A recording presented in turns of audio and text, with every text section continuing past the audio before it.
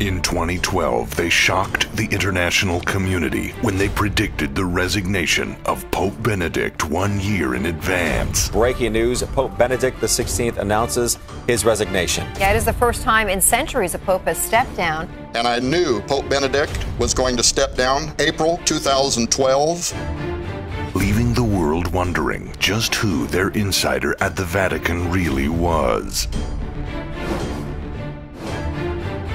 In 2013, they exposed the mysteries of Mount Graham, the Lucifer device.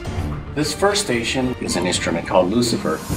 And the Vatican's secret plan for the arrival of an alien savior.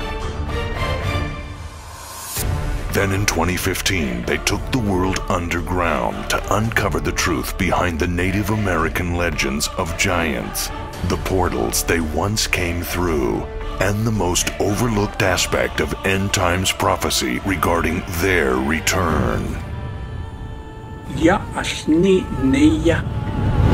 Now, in their final entry to the explosive 4-year investigation, internationally acclaimed best-selling authors Thomas Horn and Chris Putnam unveil their greatest discovery and make their most astonishing prediction yet, involving the imminent prophesied arrival of a mysterious final Roman emperor.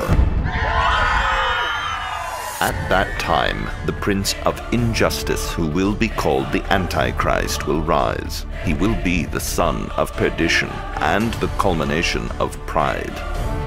He will deceive many, but when the Roman Empire will fall, then the Antichrist will show himself, and he will sit in the house of God in Jerusalem. And the beast was taken, and with him the false prophet that wrought miracles before him, with which he deceived them that had received the mark of the beast, and them that worshipped his image. These both were cast alive into a lake of fire burning with brimstone. Thomas Horn, Chris Putnam. This will be the final entry and the greatest prediction yet, coming May 2016.